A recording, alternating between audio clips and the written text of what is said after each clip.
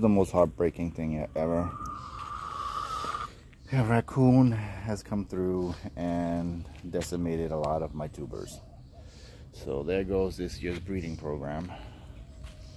Anything I had planned is gonna have to be a plan C.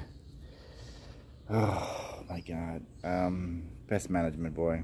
It is a true balancing act. You think you got it good and all of a sudden, boom. It's not like if he ate the tops, he ate the tubers and destroyed the plant. It's not like if I can get a cutting back. And so, see, let me see if I can focus on this one. This one, it's gone. He ate the tuber. That is gone. Destroyed the plant, ate the tuber. That one, he destroyed the plant. The tuber's still there. Tuber's still in there, but they destroyed the top, so hopefully it'll grow back.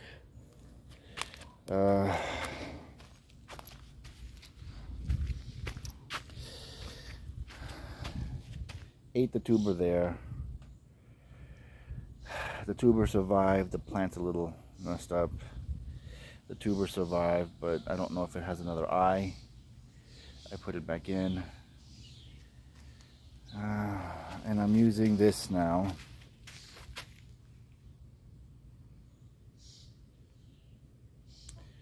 to repel anything that may want to come and snack on these things.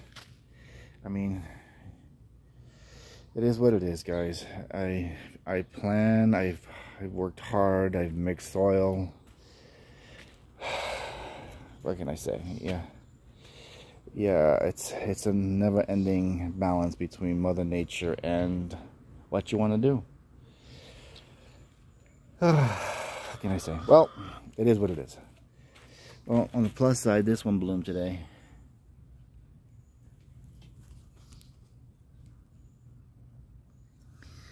I thought I ended on a happy note.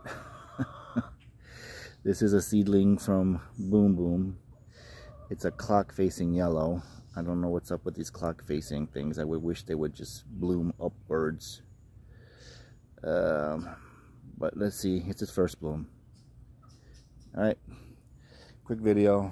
Thought I'd share that with you. See you on the next one.